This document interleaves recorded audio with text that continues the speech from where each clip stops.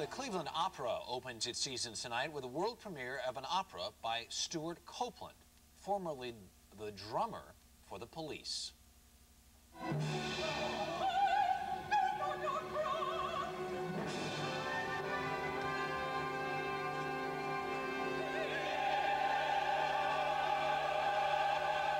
It's called Holy Blood and Crescent Moon, a story about Christian and Muslim conflict set in the Holy Land during the Crusades.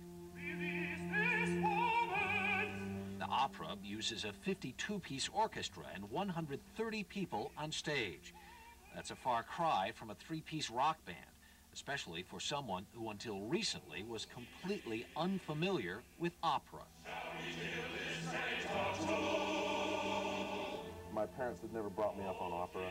I didn't really seriously consider it as music. I thought it was one of those things that I felt the same way that people feel about expressionist painting or something. That come on, you're kidding if you say you like that stuff, you know. Well, it turned out they weren't kidding, and now I love this stuff, and people look at me and think I'm kidding when I say I love it. As you've been working with the Cleveland Opera people, what has the response been? Because there have to be folks there who say, this guy is a rock and roll drummer, he's written an opera, he probably isn't even sure what key it's in. Most of it's in F sharp, a lot of it's in G, a lot of it's in a lot of different keys. I don't stick to one key. It's 2 hours long in one key. Wagner could do it, but I'm just a humble rock and roller. This humble rock and roller's operatic hero is Wagner. He says the powerful, and in his words, hairy-chested music sounds great to someone used to loud rock and roll. Copeland has but 1 year of formal music training, yet he has written the movie scores for Rumblefish, Wall Street, and other films, as well as the score for the TV series The Equalizer. He is a busy man. There are a lot of things to play with here. Lots of music. In fact, music takes precedence over the director even, over the plot, over everything. Music is the paramount locomotive force, which actually makes opera a very inviting medium for any kind of musician.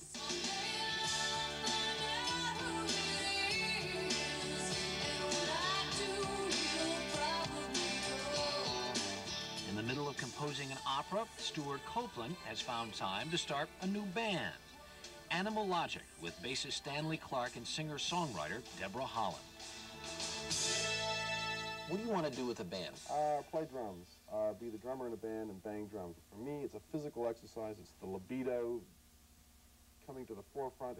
It's like a good stiff game of tennis with a kind of a sexual element as well. I mean, playing drums is a physical power rush that, well, playing any instrument is. That any intellectual pursuits cannot duplicate.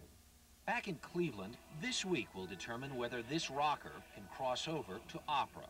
Copeland can only hope the final product compares to the process of putting it all together. This Prince shall be King of Jerusalem. The atmosphere is astounding. They're really, really, really into it. The first day that I had with the chorus, the 70-piece chorus, when they come in, it's like the Tower of Power brass section, only like huger. I had a sore throat that evening from the lump that was in it all day. I'd never imagined that my humble little tunes could sound so powerful, brought out by all those people. Fight for his freedom! Fight for his freedom!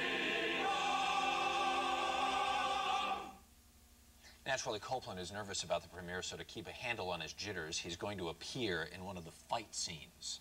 In one of the big mad fight scenes, he's going to be on stage and in the middle of it, so he won't be too nervous about it. What happened to the Police?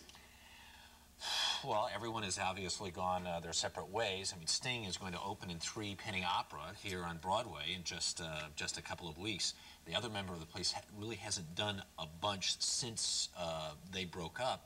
Stewart, I think, is of a mind that he wouldn't mind one day to be able to all get back together again, but everyone's sort of gone their separate ways. This guy studied music formally for like an hour, maybe a little more than that, a year or so. And they said, you just don't have the background to really be involved in all of this music stuff. He goes on, has this great rock career. Technology has helped him write these movie scores. With a computer, he can sit down with a keyboard, and the computer can literally write the score, change the key, do all that other stuff. And he has an assistant who he calls his Juilliard guy, who helps him sort of broaden things out and voice different kinds of things like that. And so technology has helped take this natural, creative, maybe even genius talent, and without all of the zillions of hours of studying theory and all of that stuff, he's off and writing an opera. Oh, in the old days, people used to complain if you could play by ear. That's You right. couldn't refuse it. Yeah.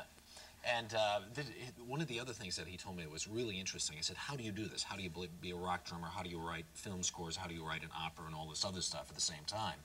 He does stress management. He uses self-hypnosis. And he uses a couple of times a day, he'll go into his self-hypnotic state and come out and be fresh as a daisy and be able to work for another 6 hours. Who'd have thought that we'd be learning from the police? By the way, later on this morning, we're going to bring you that debate going on in Tallahassee over abortion, so stay with us.